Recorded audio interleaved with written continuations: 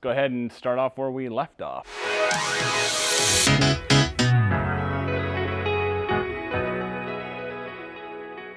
Got done just doing the front end on this guy. So reverse the eye on the front spring on both sides. Also went ahead and put on the late 26/7 spindles. Now we have to work on the firewall and the steering. All that kind of works in conjunction with itself. If you remember, the steering was messed up. It's even more messed up once I completely tore apart that steering gear assembly. I'll have to show you that. They welded this to there, and this is what it looks like in its stock setup. So basically it's just being held by those little tiny teeth. It's terrible. I mean, it's not like it's that big a deal. It's only your steering, right? So I went ahead and I reused the mast jacket. I had another steering gear assembly out of another car, just old used one. I went ahead and restored it. So that steering gear assembly is now in the car. I kind of got it mocked up how I want it to sit. We're gonna end up using the firewall and the stock Ford steering assembly just as it was intended. Now the steering column, like the mast jacket, is a stock Ford mast jacket, but it's been extended 6 inches in order to reach the firewall, which is perfect because I don't have to then basically manufacture a new mast jacket like I originally intended on doing. Once I tore it all apart and I cleaned the old one, I could salvage some parts and make a complete unit. So this should be, yes, taking a step back in technology, but reliability is the important thing here, and safety. So the way that the Ford steering column works is that the steering gear is actually up at the top of the steering gear, where all modern cars, the steering gear is down at the bottom. And so you end up having to have a very strong structural like frame component in order to take all the twist and the torque that's being taken, where with the Ford steering gear, the firewall takes all of the torque, the body takes all the steering component torque, and it's all transferred through the steering column. Kind of obscure and weird, but that's how it works, and it works surprisingly well. So we're just gonna go with that because it is tried true and frankly, safer in this case. All right, pardon the mess here, because there's a lot of it. Basically, it's a mess. But what we're gonna work on is the firewall. Here's the replacement firewall. We're getting rid of the wood firewall to go with this steel firewall. In order to clear the cylinder head, we're gonna have to basically cut this section of firewall out.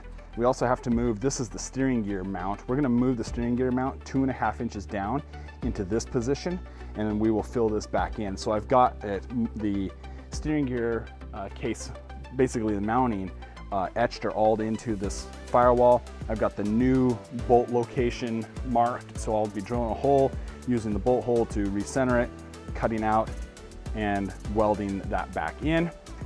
For here, I'm gonna be using a 31 Model A Cabriolet panel underneath the seat. That's not a mouthful, I don't know what is. So this is it. What's super cool about it is it's got a beautiful dish to it. Plus it's even embossed, so it matches a lot of the embossing that is already on the firewall. So I'll be cutting out the firewall, basically only using half of this, if at all, maybe basically from this line up to here. As I said before, I'm gonna be we're just gonna start by cutting out the steering gear mount, and I need to basically locate the steering gear mount in relationship to where the steering gear is actually sitting. And to do that, I have measured out the steering gear location on the car, and I'm now transferring that information, or I have already transferred that information to the firewall. So I need to drill a pilot hole, which is then gonna give me a place to basically locate the rest of this steering gear assembly. Make sense? Good, glad you're on board.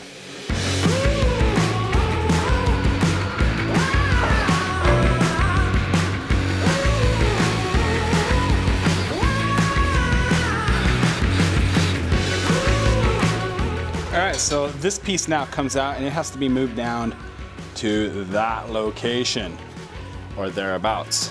So What I'm going to do now is I've got this marked. I'll cut out this section and tack this into place. And then I'll build a filler piece for here to take that up.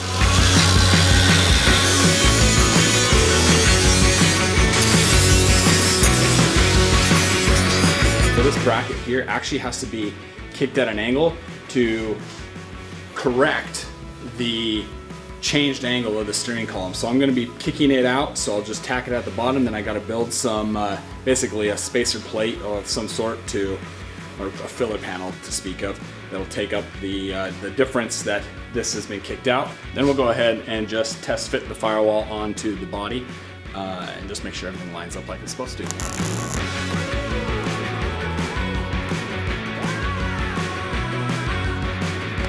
Right, there's the basically the steering column bracket. You can see how it, well, let's try that side. You can see how it is angled there to make up the difference that the angle changed from stock. So we're gonna go ahead and test fit this. Before I do that, I do need to cut out this section so this will clear the cylinder head.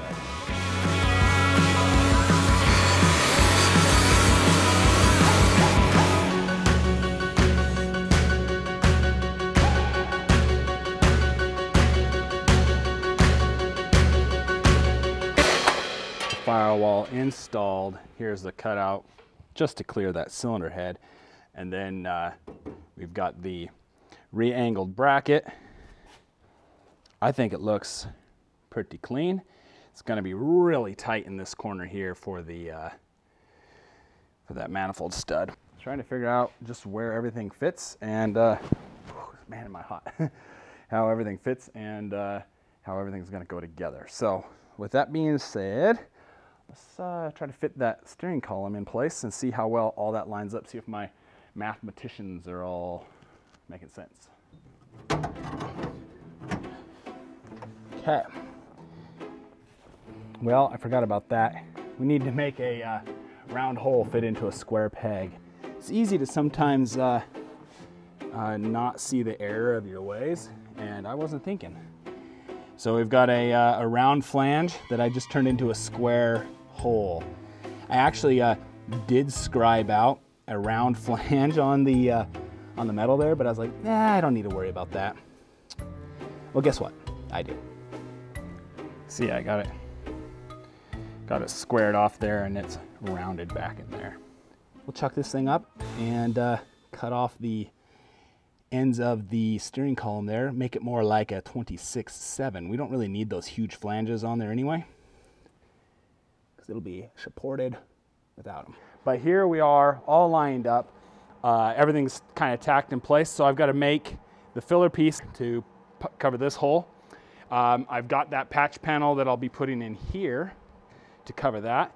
So it's basically like a little jigsaw puzzle now. I just kind of start welding and tacking and welding and tacking until all the pieces come together and kind of solidify this this firewall. It is amazing though, just like this body is all wiggly, and even though the firewall isn't attached to the sheet metal of the body any, it's amazing just how much stiffer that body becomes. But anyway, I'm gonna go ahead and tear this thing apart now that I know that everything fits dry. All right, well, I've got this guy all manufactured up.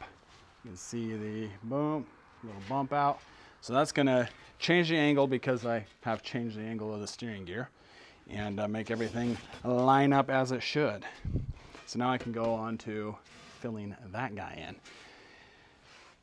Oh, a lot of friggin' work. Tell you that.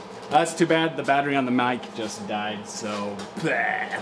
All right, so like I said, it's been tacked just to hold it in place, so now we're just gonna go ahead and test fit it. I will kind of have to hammer form these corners in so that they fill that hole, which shouldn't be the most impossible thing to do.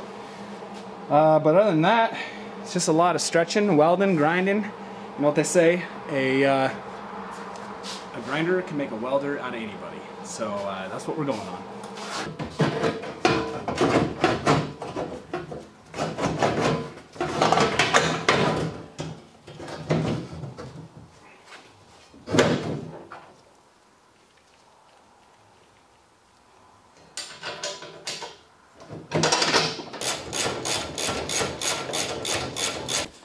sure the valve cover fits, which I'm sure it will. Voila, look at all that room. Huh. Well, I appreciate everybody following along. Now they got the firewall welded up. I'm gonna finish cleaning it up, get it sandblasted, painted, know that the valve cover fits with no issues. Good day. So with that being said, if you have any questions about this build or just are curious about anything that is Model T related, I'll try my best to answer them. Just ask down in the comments. And do me a favor, it really helps out these videos, lets other people who are interested in these cars know about them. So give this video a like, a thumbs up, and if you want to know when I post another video, just hit the notification in the corner there, and that way you'll be ready to go. So I appreciate it. Have a good one, and we'll see you next time.